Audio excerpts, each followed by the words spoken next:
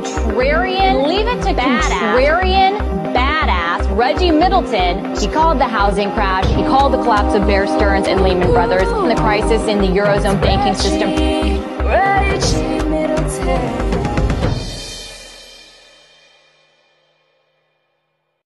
So let's jump to analyzing potential investments. Okay, so there's gatekeepers, there's evolution of currency, it's barely scratching the surface at 200 million, there's risks to weigh. How does an investor, maybe somebody who has limited knowledge of the actual technology, but is a tried and true investor and wants to get involved, how do they analyze the investment opportunities that are out there in the market? Reggie? You do it the same way you invest any other opportunity. Investment's an investment. So what you're investing in should not alter your methodology of gauging what you should invest. Just quickly, we have a couple of hedge funders. Anybody in the hedge fund industry? Asset manager? What's the price of reward? What's the price I want for Bitcoin? The price of reward. Of reward? Yes. Trick question. Are you asking risk reward? Yes. My risk reward analysis? Right. Just in layman's term. Just risk. What's the price of reward? I think risk is the answer. Oh, it's risk. Volatility and risk. Yeah. Okay, well, volatility. I'm a stickler for this because I see the media misrepresents a lot of things, and especially DLT or blockchain related, and these misrepresentations now become fact simply because they've been repeated over and over. So just to use this term, I believe that the price of reward is risk. So anytime you seek a reward, in order to gauge whether it's a good investment, you have to measure the risk, units of risk you pay to receive that reward. So if I pay $1 of risk, right, you get $5 of reward, and then theoretically, I'm up 4 units. Very good investment. If I pay $2 of risk to get $1 of reward, then I overpaid. Now, the way math works, you may see a nominal gain by paying $2 of risk, $1 of reward, but over time, you should lose money. Okay? Now, you spoke on volatility. Most of the units that are invested or bought, the risk is calculated as volatility. And if you look at a lot of the pop media, they say don't invest in Bitcoin because it's volatile. And my response is big deal, it's volatile.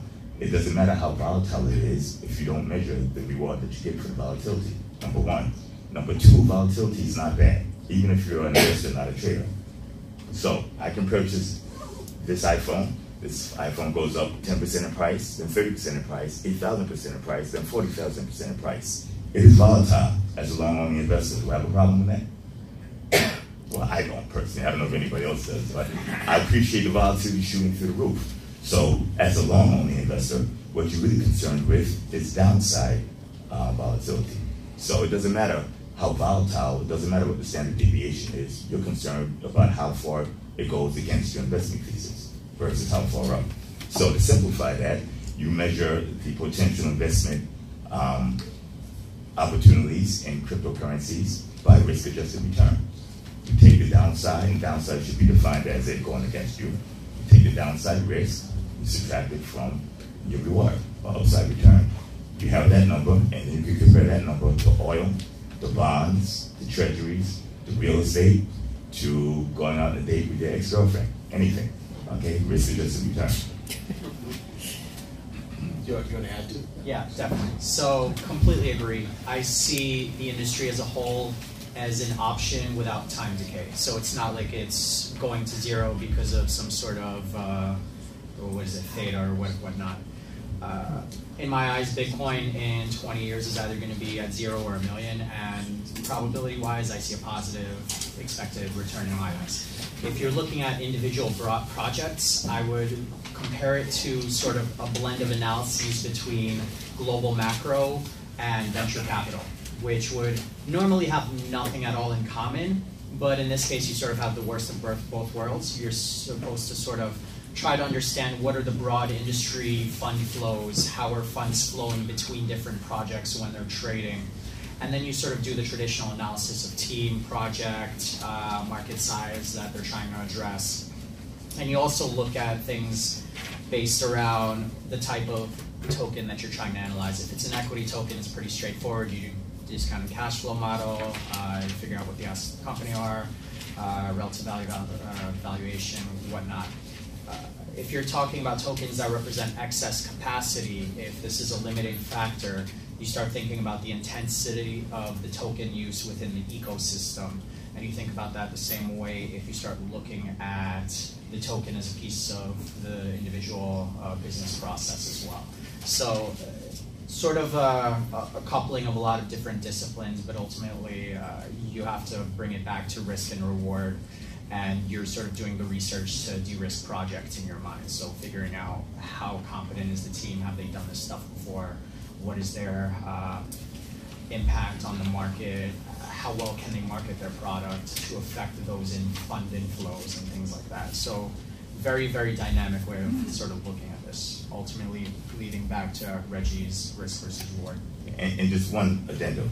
If you take the two largest cryptocurrencies, which would be Bitcoin and Ethereum, you run a downside only risk-adjusted reward analysis, and compared to anything else, it blows every major and almost every minor asset class out of the water, 20,000% or so, easily. And it's not complicated math. You could download a Sortino ratio. You could adjust for downside risk. You just take a look at the numbers. Bitcoin started 2009, 2010. I think it was about maybe 2 to 10 tokens per penny, something like that. And Bitcoin took a pretty big, nasty dive, but it's still trading about $6,300. Go from, what, 20 units per penny to 6,300, and then compare it to any stock, any asset class, oil, commodities, fixed income, you name it. You can multiply those legacy asset classes by 10, it won't even come close. But if you read the media, they still say it's risky because it's volatile.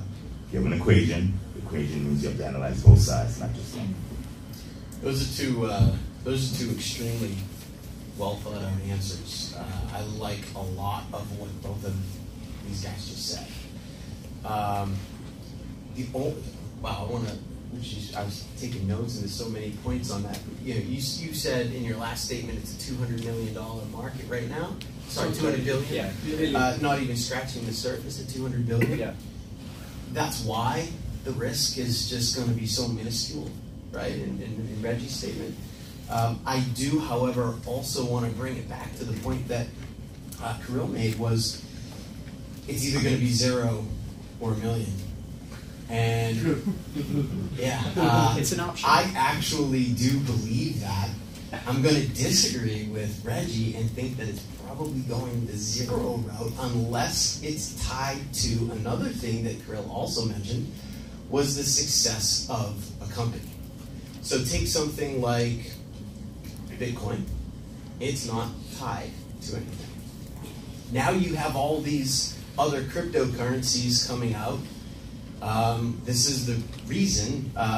So one of the things that we're doing when we issue our ICO in March, our ICO will have a weighted confidence level based on artificial intelligence as well as machine learning and using the blockchain that actually uses the general feel of, is this company successful or not? So buying into our currency will actually have a measurable indicator as to whether or not it's increasing or decreasing. And I personally feel that's where the industry is going, which is going to drive the 0 or million factor, one way or the other, based on whether or not currency is tied to it. So I was just, you guys just hit some really interesting topics there. Yeah, so it's interesting because you don't necessarily have to think about it as an actual company, because a lot of these are just open source projects and teams can build whichever direction they want. I mean, not to open up the rabbit hole, but there's been a lot of discussion about how Bitcoin should grow, and that's sort of sprung into a few multiple projects. So it's sort of important to not just gauge the company, but sort of the community that's involved in this. So is it mostly just people trying to pump a token, or is it people actively involved in the project? So it's another dynamic that you don't really see in traditional asset classes, sort of the investor base itself. Sebastian, I don't want to leave you out on this topic because you want to weigh in? I could jump to the next question that actually had a name on it anyway, but would you like to weigh in on the... No, let's do the next question. Okay. He's sort of far more advanced in this stuff. So, the next question is, what are some of the fundamental shifts in society that have boosted the popularity of a distributed cryptographic ledger system and a stateless digital currency of value? So I think this comes back to the point I made before, and we at Cornerstone do believe in appropriate skepticism, and the two gentlemen just then, I think, are putting together a powerful endeavour in this process. I do believe, we do believe, because we like to look at investments through the environmental, social, and governance factors. What are the social trends that catalyse things like this? And I think Reggie has referred to them in the past. There is concern about the quality of our institutions, right? About whether we trust our banks and our central banks to do what we think is right. But the other part is we've lost a lot of trust, I feel, on an individual basis in the US. The number of people who say they trust most other people is now 20%, which is the lowest it's ever been. And so the question for us about why a trustless system would emerge at this point is also important from a thematic place.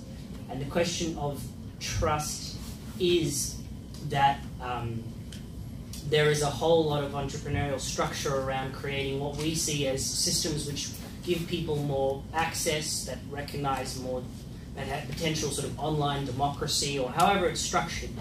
I think blockchain has captured that zeitgeist in a very powerful way. There are other trends, I think, whether it be low yields on investing in other areas and questions about